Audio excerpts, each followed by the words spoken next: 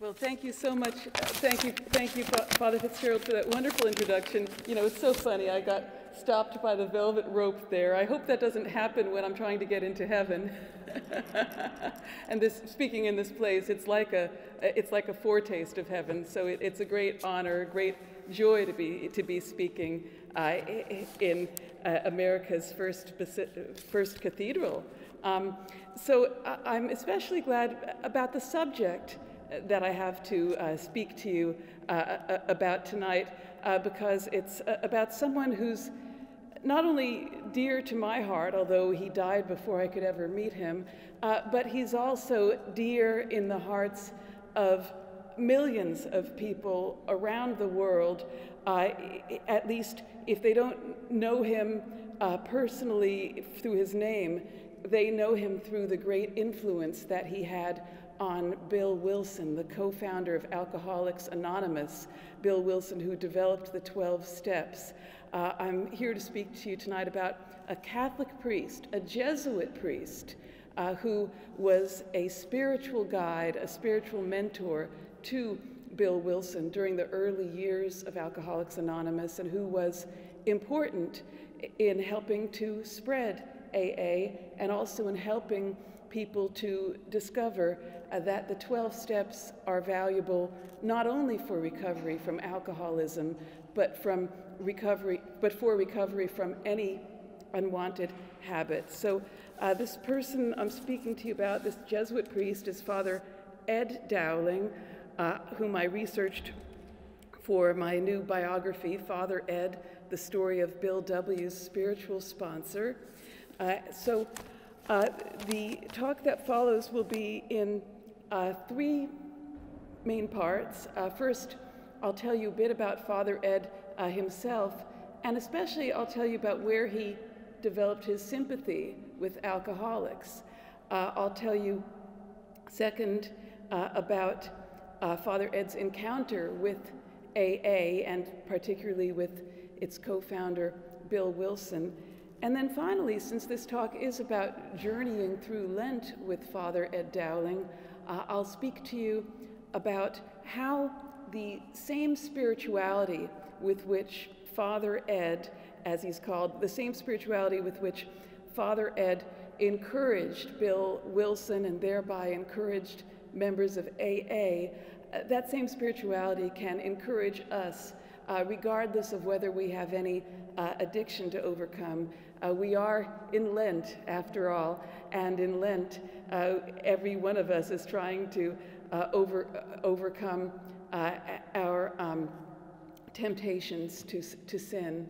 And Father Ed was certainly familiar with those, and he had a very beautiful spirituality for combating specifically the temptation to despair, which is a sin against hope, and it's something that he was himself tempted with many times and learned to overcome.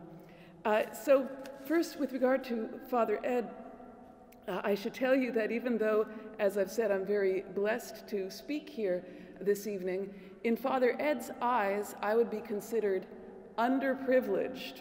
But that's okay, because Father Ed considered himself underprivileged too. I'm underprivileged in Father Ed's eyes because I'm not an alcoholic, so I can't be a member of AA. And Father Ed wasn't an alcoholic either, so he couldn't be a member of AA either. And for that reason, he felt himself underprivileged. He greatly admired members of AA. He admired them for their fellowship, first and foremost. And second of all, he admired them because they were open and honest about themselves. They spoke directly about God. And as he put it, they didn't look at the word God, the name God, as if it were something indelicate like legs in the Victorian age. So he really felt personally a need for that fellowship, that 12-step spirituality that AA had. And that need that he had came from an experience that he had which was akin to the experience that alcoholics have of hitting bottom. Only in Father Ed's case, it wasn't due to alcoholism, it was due to a crisis of faith. And he experienced this crisis of faith while he was in the Jesuit novitiate, the first 2 years of the Jesuit road of formation. So to tell you a bit about where Father Ed was, or where young Edward Dowling was when he entered novitiate, his nickname was Puggy, so we can call him Puggy Dowling. During his time up to the novitiate. He was called Puggy because of his pug nose. They gave people nicknames like that in those days. He was born in 1898, died in 1960, and he was from St. Louis, Missouri, although Baltimore played an important role in his history with regard to AA, as I'll share with you momentarily. In St. Louis, at St. Louis High, he was a star baseball player, and it looked for a while like he was going to go into baseball. He was also a star baseball player in college at St. Mary's College in Kansas. He left college after 2 years to go into, not baseball actually, because his tryout for the Chicago White Sox, they told him he wasn't ready. So instead he went into journalism, and he was a journalist for a year, loved it. Father Ed was always at the center of whatever social circle he was in as a young man.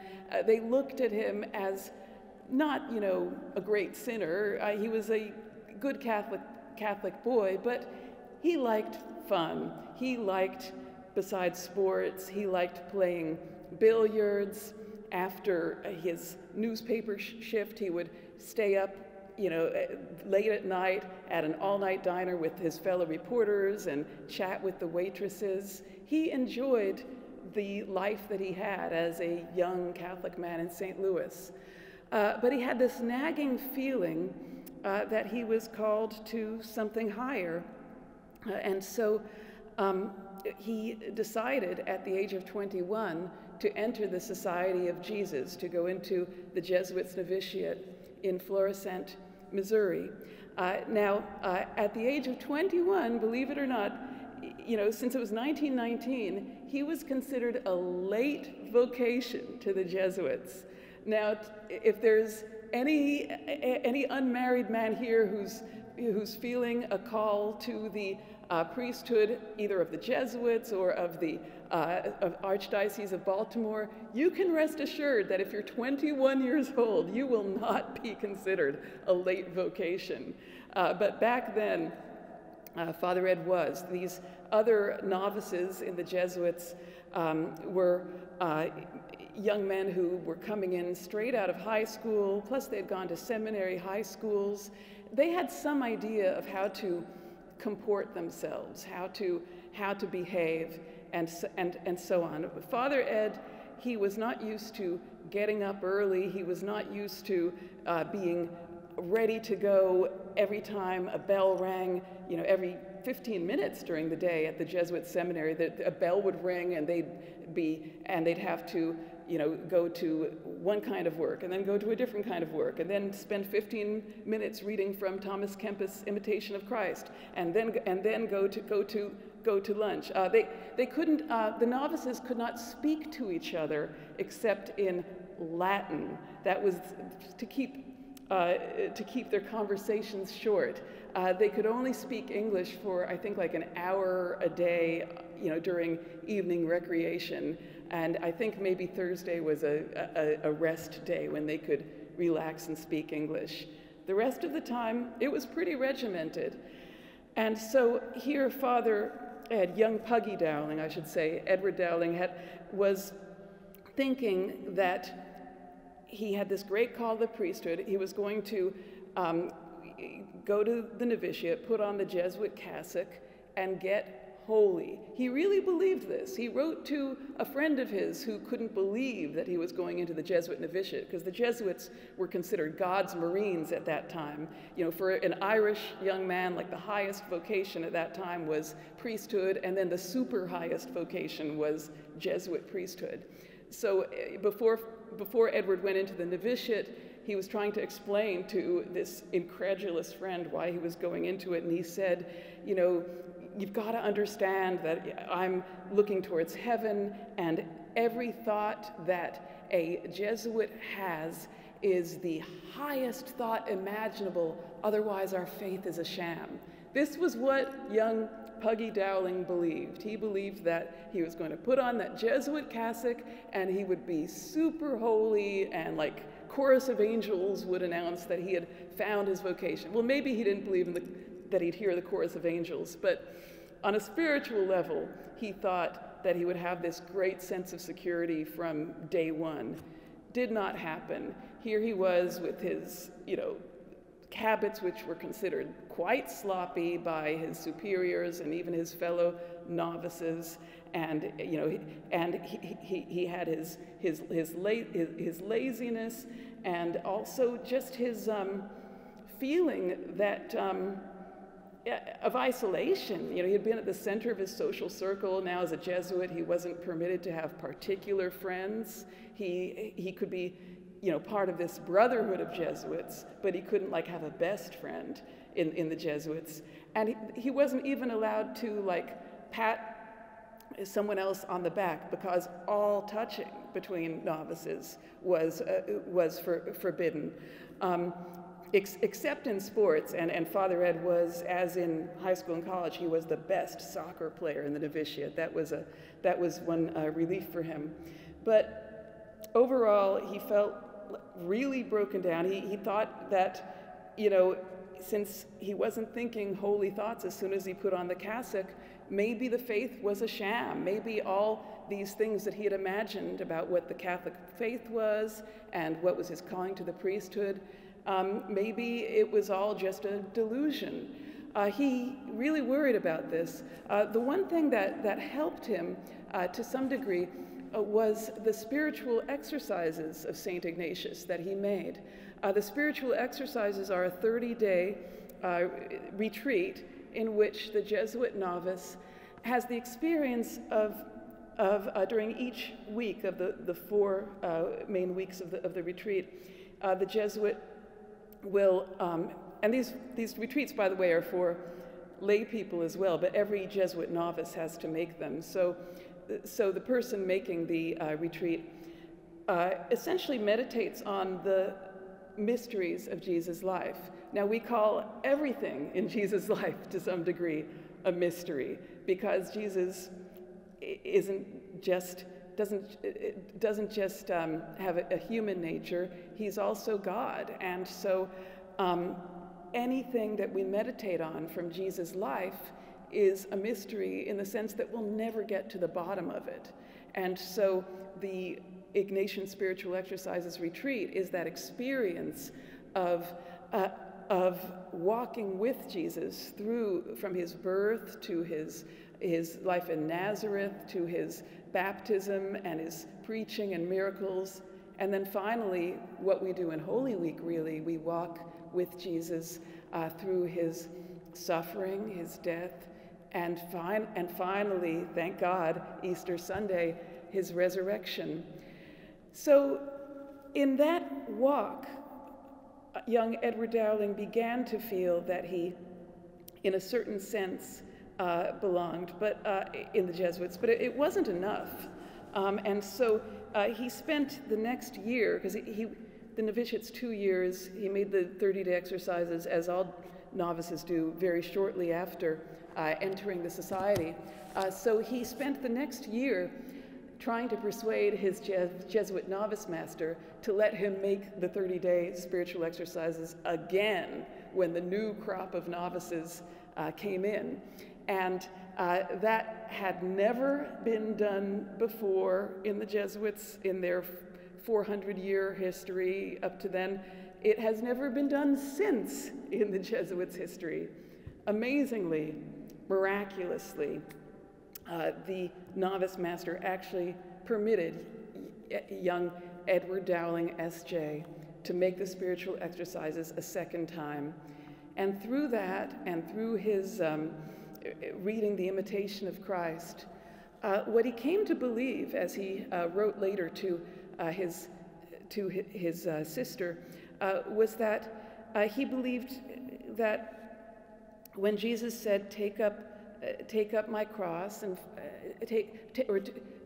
when he said that each of us should take up our cross and follow him, that Jesus was making a personal invitation to each of us. And young Edward Dowling came to realize that somehow, for reasons that he didn't even completely understand, but somehow the life of the Jesuit was a life of daily crosses, and that somehow in this life God was going to make him happy because it was called to do. But he didn't quite know how that was. He just knew that that was going to happen. And so at the very last minute, at the end of the 2-year novitiate, after really hitting bottom spiritually, he got enough faith, enough hope and charity to make his first vows. And because he waited till the last minute, he took the vow name. Each Jesuit takes a vow name, kind of similar to the way that we take a confirmation name. He took the vow name Dismas. Does anyone here know who Saint Dismas is? Yes. So who's Saint Dismas? Yes, that's right. That's right. Saint Dismas was the good thief who got in at the last minute. Jesus promised him paradise from the cross. So that was who Edward Dowling identified with, and it's quite significant for his later ministry that he identified with the lowest in society, with the criminal, the thief, who at the last minute wins paradise. As a priest, well, actually, before skipping to his priesthood, I should tell you, Father Ed didn't just experience the spiritual suffering in his Jesuit formation. Shortly after that, he experienced physical suffering as well. After he made his first vows, he was on this spiritual high. He really felt this great consolation, the relief of having finally solidified his knowledge that this was his vocation. And during those first few weeks, that kind of honeymoon as a new Jesuit junior, having made it through the novitiate, he was walking with another Jesuit scholastic, as the seminarians are called, when he felt a twinge in his leg. The pain got worse through his 20s. He was only 23 when he felt that first twinge, and this was after being this great athlete, even known as the best soccer player in the Jesuit novitiate. Very quickly, he became quite disabled, and only years later, it was diagnosed as ankylosing spondylitis, which is a rare, extreme form of arthritis. So by the time Father Ed was ordained at the age of 32, he was walking as though he had a steel rod up his spine. His spine was calcified. He also had calcified bones in his leg. His sister worried, she confided to a friend that she worried that when he made the full prostration at his ordination, that he might not be able to get up without aid. Imagine this 31-year-old man who had been always outstanding physically, now looking and walking like an old man. Father Ed received a job as a Jesuit that was really considered the lowest ranking job. He had gotten on the wrong side of his superiors because his interests had been outside the range of acceptable Jesuit interests. At that time, Jesuits were supposed to excel in theology or philosophy. They were not supposed to be interested in psychology, which Father Ed was. Especially he was interested in the spiritual exercises and in the whole psychology behind them. Father Ed was also into politics. He was really into, and I mean obsessively into, what we would now call ranked choice voting, proportional representation. You might know proportional representation as the method by which Alaska recently received a Democratic senator who was its first Native American senator. Proportional representation as ranked choice voting is now known as a means by which people in minority groups who might not normally get representation can get representation. Well, Father Ed, 100 years before it was cool, was really into this. The Jesuits didn't like that, so they just put him on like the slow track. He was not sent for doctoral studies. He was not given any kind of elite job as an academic. He wasn't even put to teach in a high school, because when he taught in a high school during his formation, although his students loved him and they all came to him with their problems, he wasn't actually good at teaching. So he was just given this pretty lowly job as associate editor at a Jesuit publishing house called the Queen's Work. But people sought him out because they knew that he had this understanding and that any problem they came to him with, he would be sympathetic. He would help them both spiritually and practically. As a former St. Louis newspaper reporter, he had connections at City Hall. So he wouldn't just like send people away with a prayer and encouragement. He would also make phone calls when necessary, or also connect people with others who could help them. He even had a poor box in his office that he called the St. Dismas Rich Box, where when well-to-do people came to him for help, they, if they wanted to, could put money in it. Anyone could put in money in it, and then anyone could take out money from it as much as they wanted. So he was quite an unusual person, and it was through his ministry to people with problems that he was called upon to help a newspaper reporter who was this terrible drunk, a Chicago reporter, and this reporter's drunkenness had caused him to has caused his wife to run off with the two baby girls that they had until, the husband, whose last name, well, I'll say his first name, Edwin, until Edwin could dry up. So Father Ed worked his magic with Edwin and with his wife, Grace, managed to get them to reunite, managed to get Edwin to promise not to drink. But that was all he could do, just ask for a promise, because it was January 1940, AA, Alcoholics Anonymous. People didn't know about it. It only existed in New York, Baltimore. It had just started in Baltimore in 1940. Also in Chicago. It didn't exist in St. Louis. Thanks to Father Ed, that would change fairly quickly. Before Alcoholics Anonymous, to give you just an idea, there was nothing that was shown to work for healing people from alcoholism. There were medical interventions that were tried, but these were terrible, really invasive interventions like electroshock therapy or frontal lobotomy. So there really just wasn't hope for alcoholics before AA. Whatever one may say about AA now, and some people, people have strong opinions over whether it's the best treatment or not for alcoholics. One thing that everyone has to agree on is that it was the first method ever to give real hope to alcoholics for healing and recovery from alcoholism. So after Father Ed sent Edwin and his wife Grace back to Chicago with the promise that Edwin wouldn't drink, Father Ed thought he'd come back up and check on this couple a few weeks later. And when he came to see Edwin, who, as I mentioned, was a newspaper reporter, Edwin still wasn't drinking, which was good news.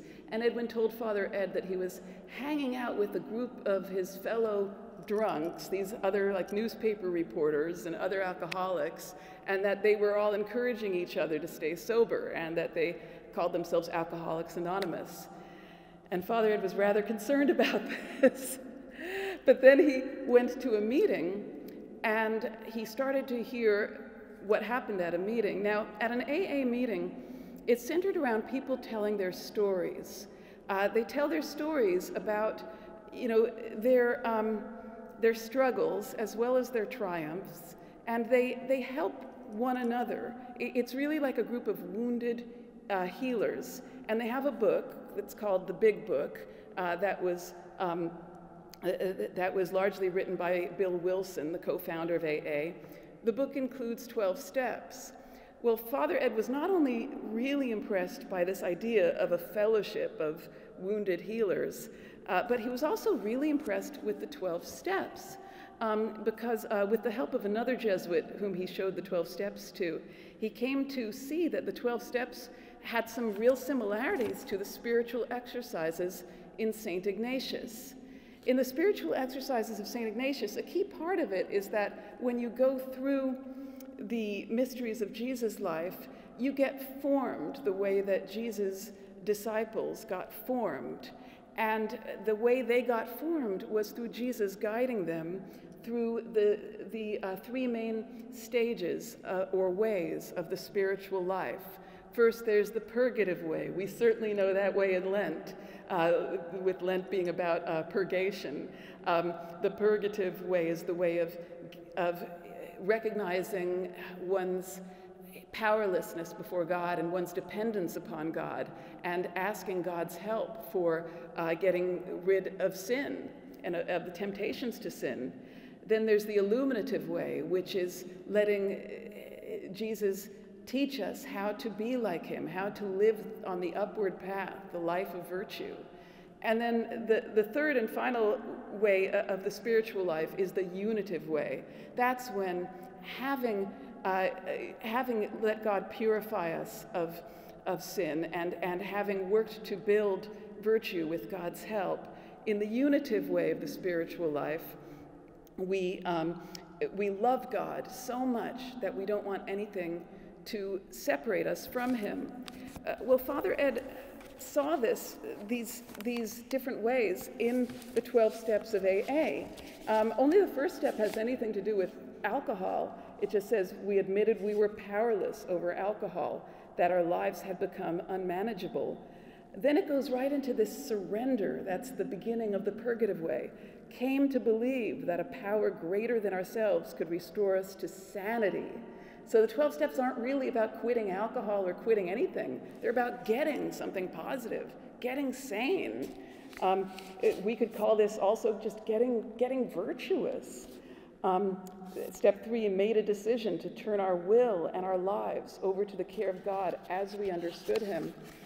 Well, Father Ed, he, in his excitement over discovering the connections between the 12 steps and the spiritual exercises, he imagined that this Bill Wilson, who wrote the 12 steps, must be this great spiritual master. What he didn't know was that Bill Wilson was, this failed stockbroker who had no real Christian formation until like very recently, when he had briefly belonged to a Protestant group that he quit when it got a little too controlling. Bill had written the 12 steps with help from his Christian friends, but also with help from the other alcoholics who had made up the first 100 members of AA. So at the time that Father Ed went to visit Bill, and the Baltimore part of this is that Father Ed, he lived in St. Louis. He had a fear of flying, so he traveled by train. And he first traveled to Washington by train to get to New York to meet Bill Wilson. Then he traveled from Washington to Baltimore, stayed with the Jesuits at Woodstock, and then took the train from the train station where I came in just tonight, took the train to New York to meet Bill Wilson in November 1940. But what Father Ed didn't know was that Bill was on what Bill would later call a dry bender, a dry drunk. Bill was angry and frustrated when Father Ed unexpectedly dropped in on him. Bill Wilson was angry that AA hadn't taken off. He had thought he was going to dry up all the alcoholics in the world, and it wasn't happening, just in a few cities.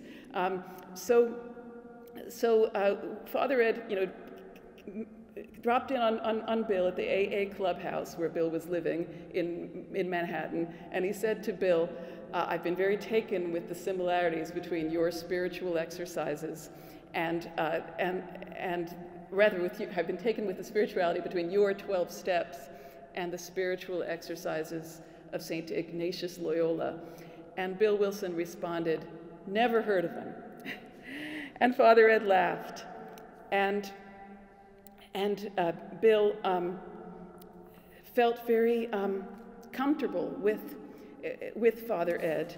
And during, I think I have about 10 minutes left. Is that correct? I've got my timekeeper here. Is that a so-so or okay? Good. Okay, great. Because now I want to start telling you about what advice Father Ed gave Bill and what advice he gave to people in general who are suffering from frustration, sadness, loneliness. In Bill's case, Bill explained to Father Ed that his frustration came largely just through his dissatisfaction with having these expectations that here he was doing this good work and it was going to take off, and it hadn't taken off yet. And Father Ed responded to him, "Blessed are they who hunger and thirst." So he quoted the Beatitudes to him, but in a new way. And then Bill said to him, "Won't there be any satisfaction?" And Father Ed said, "No, never." But this was actually good news, because ultimately what Father Ed impressed upon him was really a very Augustinian message, because Father Ed knew Augustine's Confessions, and in the Confessions, Augustine begins with, "O Lord, you have made us for yourself, and our hearts are restless until they rest in thee." What Father Ed was trying to impress upon Bill, and did impress upon Bill, was that this same thirst that caused Bill to be so frustrated, the thirst was actually a gift from God. But the frustration that Bill was experiencing was because Bill was directing the frustration to what St. Ignatius of Loyola would call a lesser good. So at first Bill's thirst had been directed towards drink. That's very obviously a lesser good. Alcohol is a great thing when Jesus comes to us through it in the Mass. Alcohol in moderation, if you're able to drink it in moderation, can be good. In Bill's case, this directing his thirst and putting his whole thirst in alcohol was destructive. But then Bill had this thirst to do a seemingly good thing, dry up alcoholics, have AA spread. Here he's doing a good thing. But even that was something that was a lesser good, because what Bill had to do was what we're told in the gospel, to seek ye first the kingdom of God, and all these, meaning all the good things that God knows we need, will be added to us. So if Father Ed impressed upon Bill that if he directed his thirst to God, then God would order his steps so that whatever he did in his work with alcoholics, whether it took off, as thank God it did, or not, Bill could have the satisfaction that every time he met an alcoholic and was present to an alcoholic, he was meeting Christ in the least of these, as our Lord says in Matthew 25, when he says, whatever you do for the least of these, you did it for me. And in fact, Bill had already intuited that, because in the 12th step of AA, Bill had included what he himself had learned, which was that he couldn't stay sober unless he was helping other people to get sober. The 12th step says, having had a spiritual awakening as the result of these steps, we tried to carry this message to alcoholics and to practice these principles in all our affairs. So Bill knew that he received some type of satisfaction in carrying the message. And what Father Ed impressed upon him was that it was that satisfaction that he got in helping an alcoholic that was a foretaste of the satisfaction that he would only fully receive in heaven. But we do receive a foretaste of heaven when we are seeking God's grace to live the upward path through the different stages of the spiritual life. That's why in our Lent, we begin with this purification, but the purification is so that we can make room for God to fill us with his grace.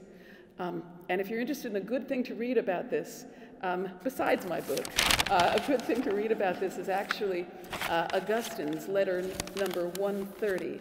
Augustine letter 130 on prayer is where Augustine says this, that this is the whole purpose of purgation. It's like if we have this little leather wallet and we want it to hold, we want someone to put a lot of money in our wallet. Augustine isn't afraid of using analogies that are appealing even to our lower side sometimes. Augustine says if you have a little leather wallet, you want someone to put a lot in it, you have to have the leather stretched. And Augustine says that's what we ask God to do with our souls through purging ourselves of sin. God stretches our soul so that our soul can have room for God to pour in his grace, which is the meaning of what Jesus does for us at every Mass, and particularly what he does for us as we walk with him through the mysteries of his life, through his passion and death and resurrection. I'd like to leave you with something, a bit of Father Ed's humor, but it's also true.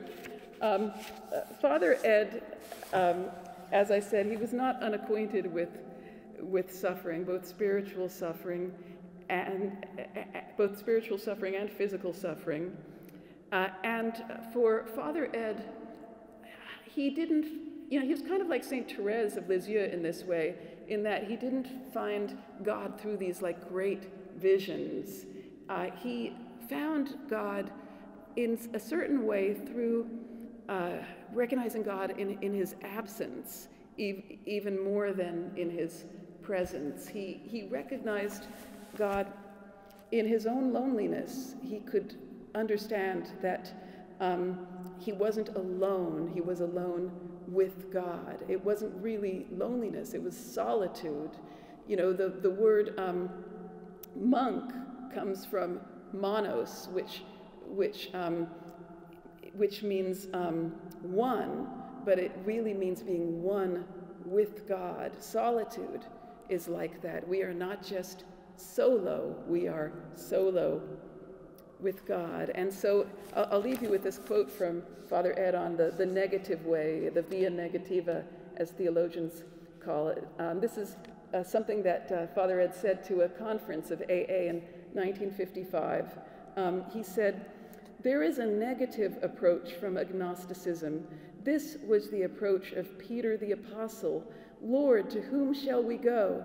I doubt if there is anybody in this hall who really ever sought sobriety. I think we were trying to get away from drunkenness. I don't think we should despise the negative. I have a feeling that if I ever find myself in heaven, it will be from backing away from hell.